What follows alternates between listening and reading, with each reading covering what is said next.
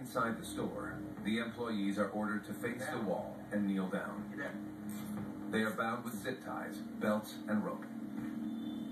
And they actually stripped us down out of our clothing, out of our shirts, so that they could use them to wear as like cover.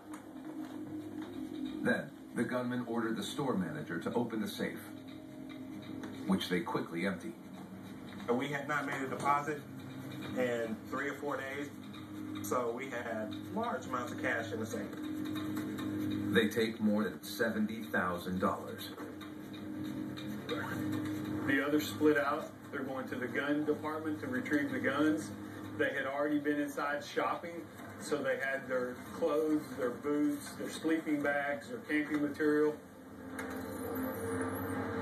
They also steal the manager's Ford Explorer and move it to the rear of the store.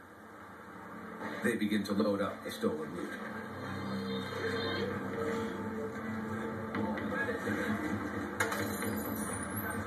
Officer Hawkins pulls up behind the store just as the thieves are exiting through the freight doors. Suddenly, gunshots drown out the stone-cold silence inside. I was just praying that it was police.